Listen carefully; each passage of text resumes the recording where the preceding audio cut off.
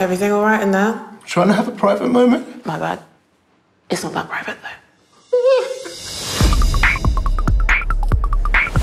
How you doing?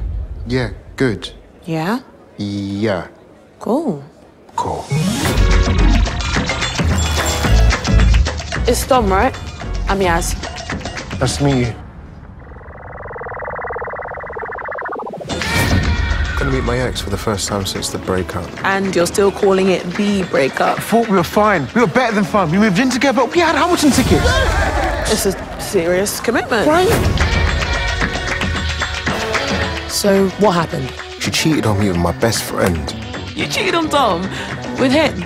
Oh, that hurts a little bit. I mean, I get it. The arms are nice, but why'd she even talk about? Are you just going to sit there and say that to me? Well, she said my arms are nice.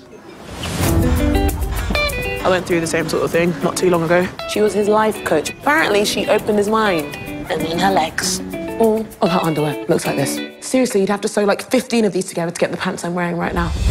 The worst part, I left my favourite record at his place. Let's go find a record shop right now and I'll buy you a new copy. But I don't want a new copy. I want my copy. You must have changed the locks. Like I'm gonna break in. Someone must have a key for Jules' gaff. I'll keep them chatting. You look for the key. Room for one more?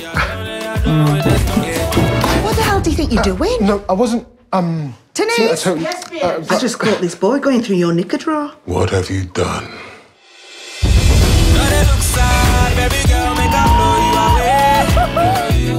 Sometimes you just gotta see what happens. Just go where the breeze takes you.